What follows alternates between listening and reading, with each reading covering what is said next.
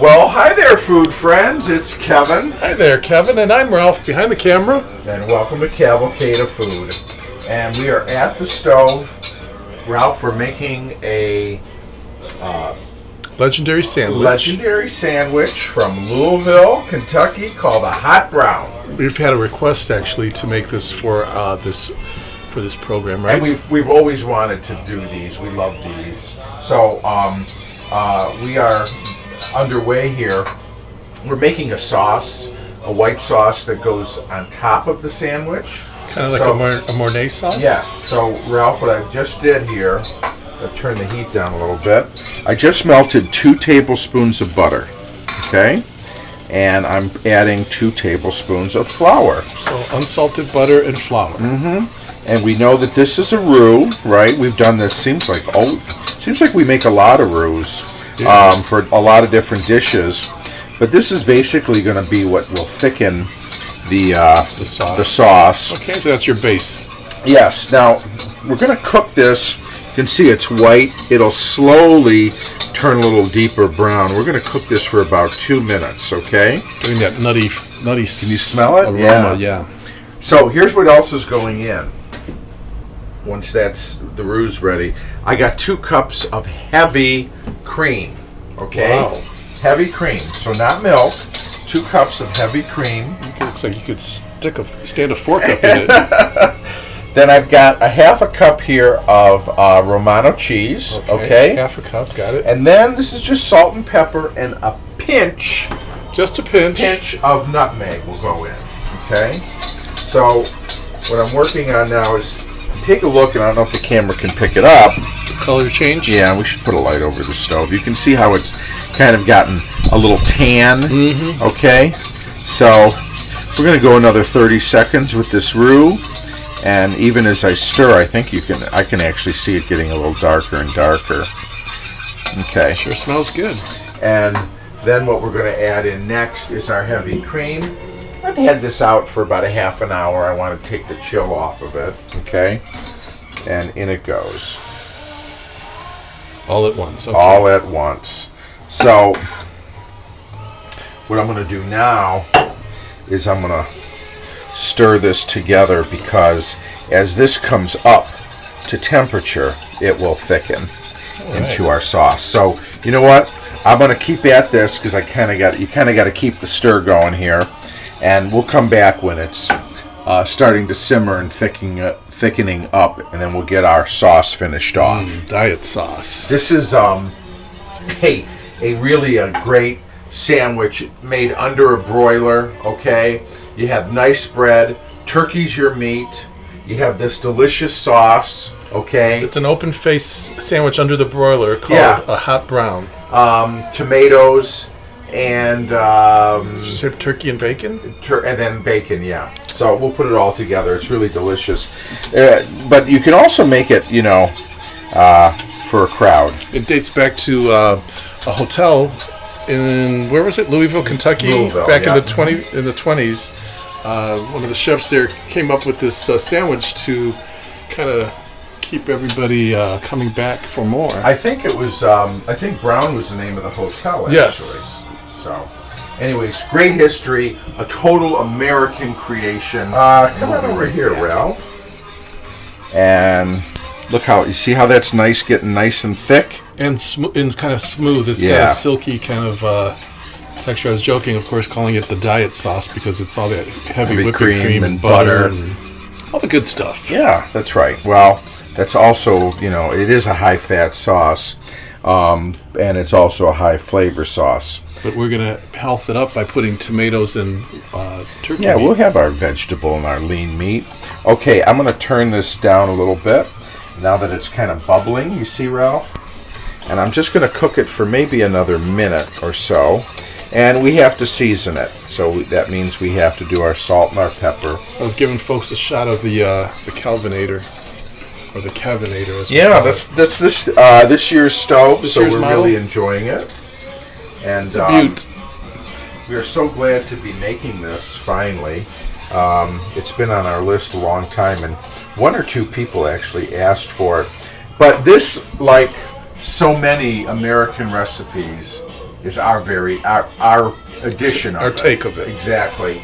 I'm sure somebody who, maybe even one of our friends from Louisville, can educate us on if there is a more authentic way to make this. I'm going to take this off the heat now, Ralph. Okay, that so we've reached the bubbling nice, stage. yeah, the nice thickness of it. I'm going to take her off the heat, and now we're going to add in our cheese, and that will just melt away, okay, from the heat of the sauce. See, look at that, it's already gone.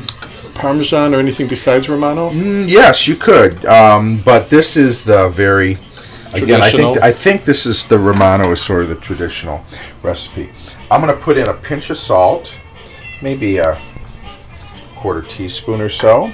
Let's do a couple grinds here of some nice black pepper, and then again the nutmeg, and this is part of the, I'm just going to put it in my hand first, just a tiny amount, just so that it's just sort of way in the background, okay, and we'll mix that. Now, of course, let's just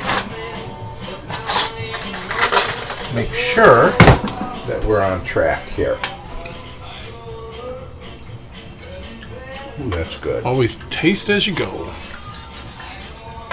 We give it a little bit more salt. Because you used unsalted butter, so sometimes you have to make up for that. But I think that is just good. Okay, wonderful. All right, now what you want to do is you want to get yourself an oven-proof dish, some sort of a baking dish. I'm going to give this a quick little spray with some nonstick, okay? And then what we're going to do is we're going to start with our bread. Now, you could use a thick cut bread like a Texas toast, or you know, some kind of country bread, country white bread. Sometimes they call it like a farmhouse white bread. But we're using a Michigan millet. We're using a ciabatta bread here, okay? Oh, okay. That is what we are using, sir. Chewbacca bread from Star Wars? We're going to do it like this here. Yeah. But this is kind of a little crusty. Yeah, it's good to have a hearty bread, right? You know, that can take the ingredients that are going to be placed on top of it, and the broiling and all that. So now I'm doing. I like how airy it looks. I'm doing it all together in one. You know, if you were doing an individual or whatever, you could. Oh, you're doing almost more like a casserole as opposed to separate sandwiches. Mm-hmm. Okay. So now I've got some nice turkey breast here that we got at the deli. I had them cut it a bit on the thick side. I'm going to put a couple slices of this nice turkey across each one of these pieces of bread. You with me so far? Yeah. Okay. That one tore, but we're all right. So the turkey goes right on the bread. Yeah, I had the guy at the deli cut them on the thick side, which is sort of what you want. Yeah. This is a pound. You know what? We're just going to use the whole thing because it looks like. No sense in saving. Well, and I'm only going to have one piece left over, so you know, who are we kidding, right? Let's do it like this. We will. We don't have the appetites of children. We have. Okay, so there.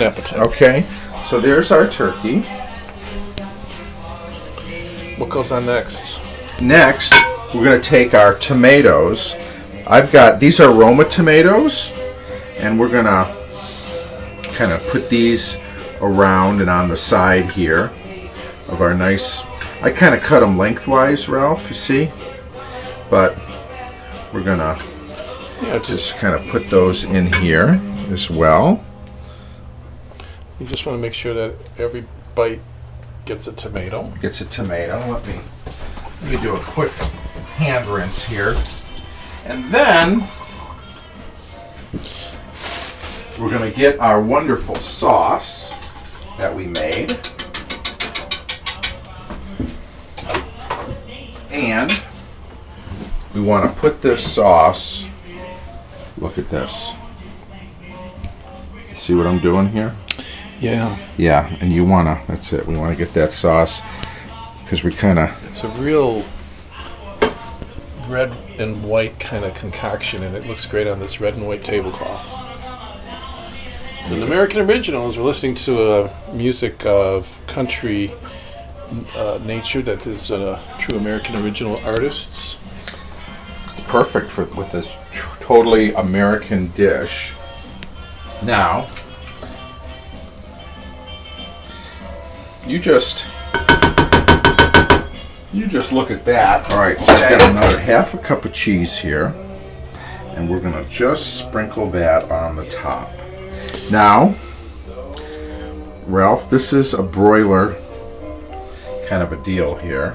So if you were doing them as individual sandwiches, you could put them in a pan, like a cooking pan or sheet, and then just put each sandwich. Yeah, I mean, it has to be. You have to put it on something that will be able to go under a broiler, right? Or something oven-proof, like a cooking sheet. Mm-hmm. So we've got the broiler on here, and I'm gonna slip her in there, and we just want that to kind of get nice and bubbly and brown on the top. Yeah, okay, like when you're doing what is that, croque madame or croque monsieur? Exactly like that. So we're gonna let this sort of get bubbly, then we'll come back and we'll put the final topping on it, which will be some paprika, a little crumbled bacon, and parsley. And we'll have a hot Ralph, it's just starting to brown. Look at that. Oh, yes. Okay, so what I want to do is I want to take some of this bacon that I kind of cooked and crumbled. Yeah, and because I want that to bake into that sauce. So you just kind of sprinkle that on top and then put it back in the broiler? Yeah, and then we're going to put it back under the broiler. There we go. I think in another couple minutes she will be good to go. Some yummy voodoo going on there. Okay, oh my gosh, I wouldn't even know where to begin to describe how good this smells. Look at that, Ralph. Yum, that looks so good. And it smells so good. There's the hot brown. Now the only thing that we need to do is sort of do the garnish. So it calls for a little paprika. Okay. Tappa paprika. I love paprika. Yeah. So we'll sprinkle a little of this around. Okay. Okay. Then we have some nice parsley from our herb garden, which is I think this is the first harvest of parsley. And that's the big parsley. That's not, what do they call that? This is flat leaf or Italian style parsley. You know, I always debate every year which parsley to plant, and I tend to plant the curly, but this year I said, you know what, we're going to change it up. And we have friends who swear by this parsley. And we'll see what it's all about. Okay, so now we are going to just let that rest for a minute. We'll come back and we'll bring out a nice piece of our hot brown. Okay. Oh, so you can just kind of break into it with the spatula. You know, I think by giving it a few minutes to sort of rest, lets it kind of come together. Now, if I can get it out of here, look at that. Look at that. Wow. Okay.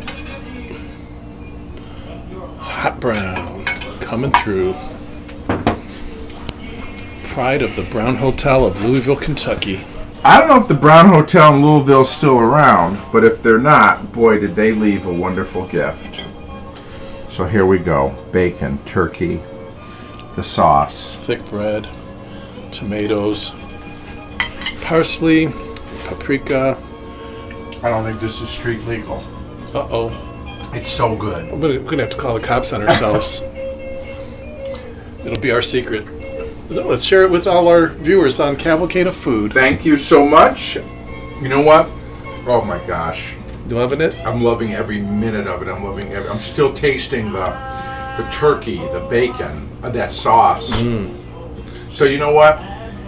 We had a lot of wonderful gifts from Louisville. This is just one of them. Thank you to the Brown Hotel, to our friends in Louisville, and people everywhere who requested that we do this wonderful hot brown recipe. We sure had a great time putting it together. Yeah, we did. We're going to have a better time eating it. Yeah, we Hope are. you had a great time being with us. And you know what? We'll see you next time on Right here on Cavalcade Cavalcade of Food. Bye. Bye-bye.